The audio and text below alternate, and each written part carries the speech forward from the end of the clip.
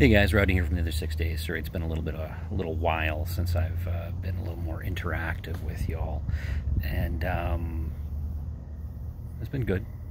Been not working much, but spending time with the family and getting all those things done that I wasn't getting done for the past few years around the house. So it's good. But can't help but notice what's going on in the world, aside from the COVID situation, and we're reminded again the other day that there's a lot of intolerance and injustice in this world, and sadly it's kind of been there since creation got broken by sin. And what came across my my feed today was an organization that I love, Compassion Canada. In one of their posts, they posted Micah 6:8, and I'm just going to go ahead and read that just as a little refresher. He has shown you, O man, what is good, and what does the Lord require of you, but to do justly, to love mercy, and to walk humbly with your God. These were the instructions given by the Lord to Micah, to the people of Israel. And if you read the whole chapter, you see that it's God is calling out their sin and kind of asking them to reconcile again. But as a Christian, how does this apply? Well, for starters, I want to remind everybody that God reads your Facebook account. He reads your Instagram. He reads your Twitter. Well, he doesn't read them. He knows what you're typing when you type it. He knows your heart. And so we need to remember those things. And we need to remember as we are out there and getting all excited over things and acting in a manner contrary to what he would desire us to do, that he knows. I always say, you know, if you're typing something, look over your shoulder and assume that Jesus is there, because he is. He's there with every keystroke, and he knows your heart behind it.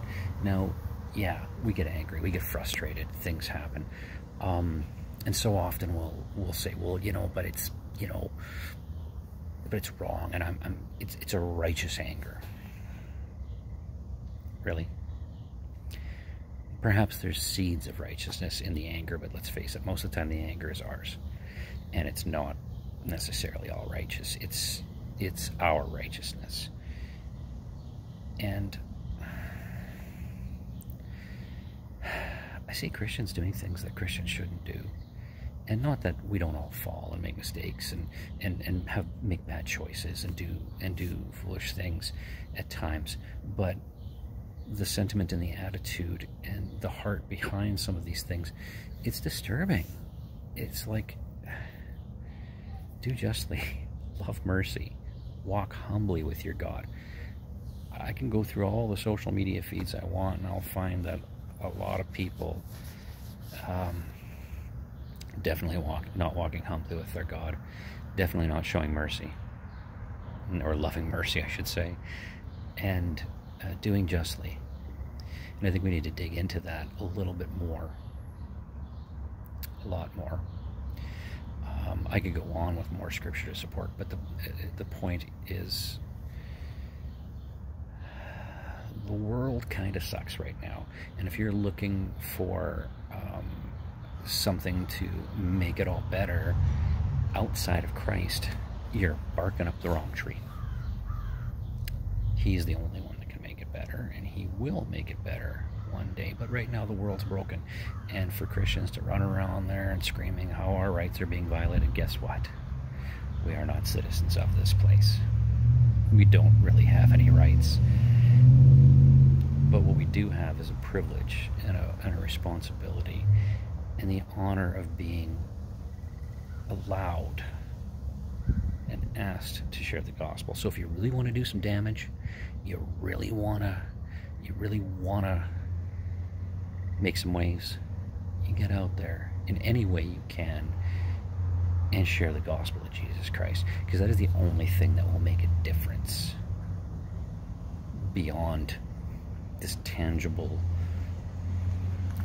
world that we're in, that is so broken and so corrupt right now, and it has been since the fall of man.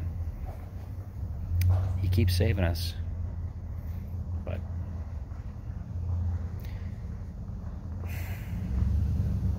we keep stepping on his toes and kind of spitting at him, and we need to stop, and we need to walk as he would desire us to walk. So do what I do, especially I do a lot of social media. Skim over your feed, skim over the comments you're making, stop when you're typing before you hit submit or send, and think about it, and think if Jesus was hanging over my shoulder right now, would I still hit submit?